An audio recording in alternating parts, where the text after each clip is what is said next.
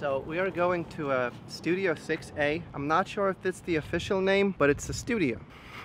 And I don't know what we're gonna do, but I'm gonna be playing this thing. And you might say, oh, it's a cigar box guitar. Well, yes and no. If you look at the neck and the fretting, it's actually a dulcimer. Dulcimer. Which there's a difference. So we're gonna say hi to Steve Arvey and Trevor Bystrom.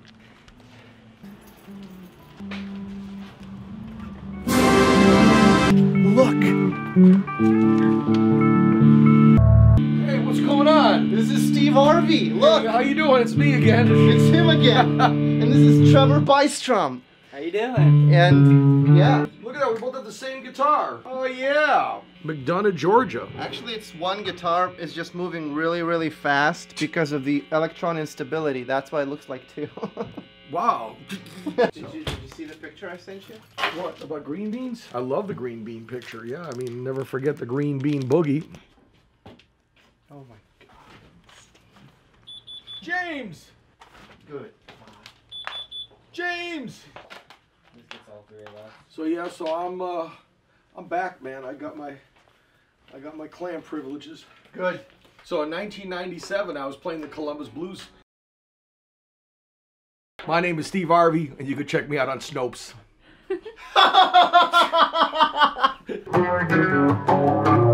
Oh yeah, baby! You know, you got the push-pull on that too. You know. Do I? Yeah, look at that. Pull it out. Pull out not that one, the first one. Not that hard. Push it in. Pull it out. Oh no, it doesn't have the push-pull on, does it? I mean, it does, but it will just break it. Well, no. You know. So check this one out. Oh yeah. James?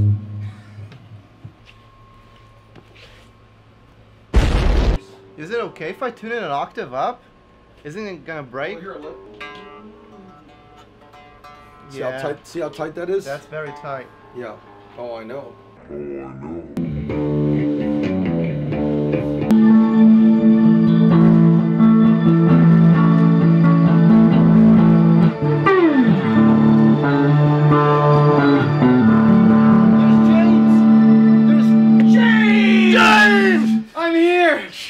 It's so hot. He's so hot. He just strikes here. James! There he is! How you guys doing? We're now that you're here, much better. Oh man. But we forgot our man buns! Clip-on man bun. Oh man, that Damn would be it! great if you brought a man bun. I You could know. use some filling. I sure could use a little filling. I could use a man bun. You want Kit? No, I think there's a whole bunch of different things we can do today. Here's like one of the beats I got. I think it will sound really well with all the instruments we did cajon. It would sound sick and mic it up. And I think Kit will be, she'll be a little overbearing. Yeah. Yeah, I got you. We'll have the hi-hat with cajon. This whole Dulcie strummer idea and using this kind of a neck and the duolian, you can play hard rock on it. It just doesn't have to be for, you know, Appalachian music, country, bluegrass. You can do some of the rock you were just doing on it. That's really, but it's worth it because it's got everything in there. There's no amp. You don't need an amp. Yeah, I know. You go direct. Yeah. You look. By the way, sorry to interrupt you. No, but yeah. Awesome Blue Rooster video. That was sick. You liked it? Hell yeah, that was hilarious. Oh my God! Everybody, Thanks. right now you're like the. Hey, you should do one about the Clam Jam. Oh no.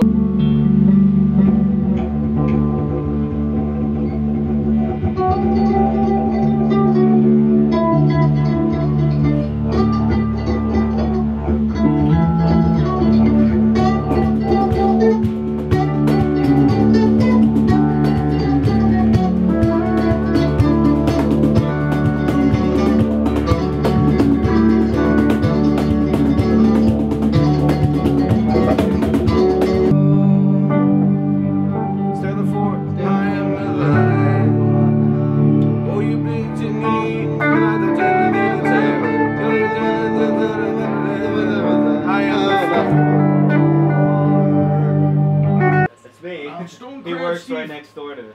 No, you're Green Bean Steve. So I say hi to him every Green Bean Steve. Steve. Green Bean Steve. Stone Green Bean crab, you because- had red because of tide. the All red the stone tide. crabs are Yeah. dead. Yeah, you're red tide, man. Yeah. You're Green Bean Steve. Yeah. You could be Seagull Steve. Yeah. That would be okay. Dude, Steve's totally a pelican. Yes. Just no. Anyway, let's get back to what's going on. These pickups, there's 3 like microphonic pickups. Yeah. They're like little microphones. So I started picking up here. So I started singing. Hey everybody, let's have some fun. You're gonna live once when you live, you're gonna let the good time roll. Let the good time roll. Okay, you're gonna let the good time roll. Wait, what was that? For other. There's some of the locals. Supposedly, some of the locals don't like me. That's not no. true. That's not You true. made the Monkey Bus song. Oh, that Monkey Bus song. Boy, oh boy. Oh my god. Alright, let's do this. Take number 45. We got Maybe you have too much to drink before you turn your car keys to the right. You better think. Don't have to worry about don't have to worry about no DUIs. Just let the monkey bus do its thing. Don't let it fly. Feel about fuss. Get on the monkey bus. Feel about fuss. Get on the monkey bus. We gotta get Alright. back to work. Let's get back to work. God, we're like a bunch of kids here.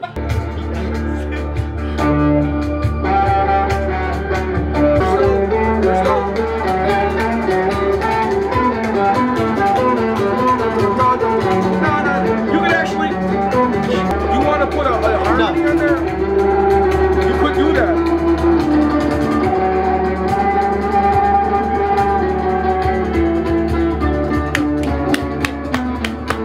Wow, good job. That's what I was. Motherfucker, man, you're doing a good job, man. I like you. That was good, dude. That was really good. You know what?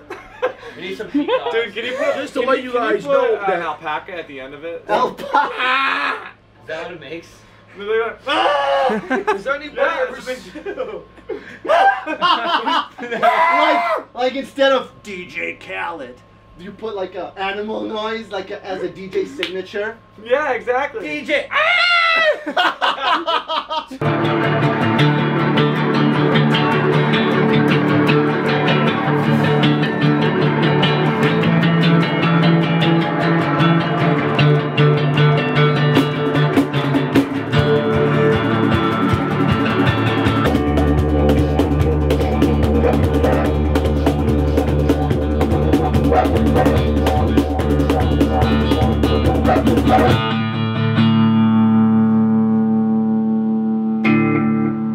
That would have been sick if you didn't blow through it. Can you cut me out? We all stopped, Steve.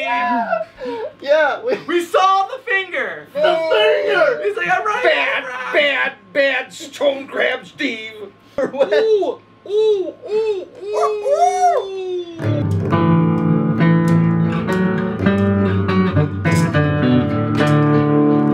It's almost Celtic. So you'll do you got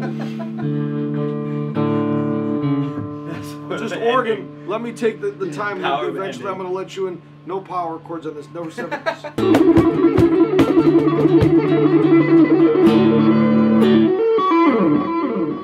This is Studio 6A.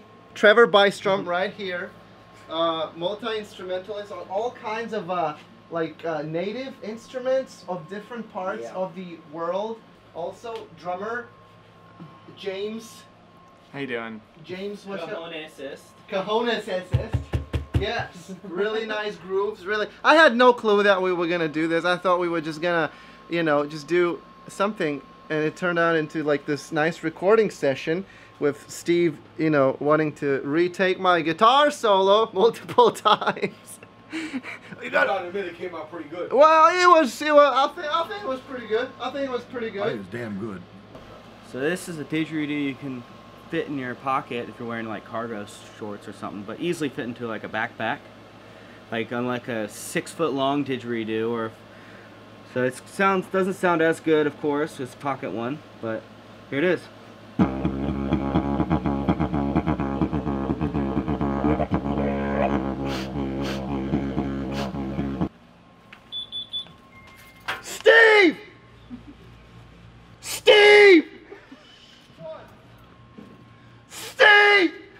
So check out Steve Harvey, check out Trevor, check out the James, the cajonist, the drummer, the percussionist, all kinds of stuff. Now it got really dark. That means the video is about to end.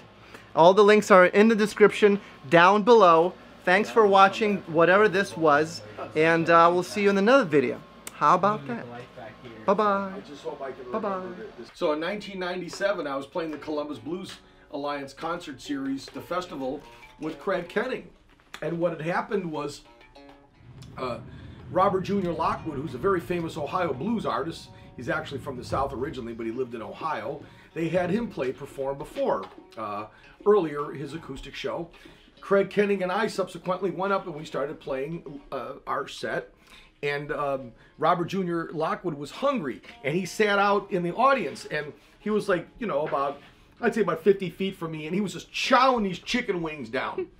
And I'm sitting up there playing, and he's even getting some of the barbecue sauce on his beard, and he's eating these chicken wings. And I'm like, from the stage, I'm like, hey everybody, how about Robert Jr. Lockwood over there? He's really liking these chicken wings, eh? And Robert looks up at me like this, you know, and he's got barbecue sauce, and everybody's like looking at him. So later on, I'm sitting there. We get done with everybody get applause. We sit there. We go to the concert. We're signing after the concert. We're signing CDs and everything. And here comes Robert Jr. Lockwood. He goes, I need to talk to you. I'm like, what's wrong? He goes, get up. And so he pulls me in the back, you know, where there's nobody. He goes, you never embarrass another man in front of another man in front of a crowd. That's a sin. You know that. He says, I'm eating chicken wings. I got barbecue sauce all over my face. And you sat there and you made fun of me. I said, I wasn't making fun of you. I just thought how much you liked the chicken wings. That's not right.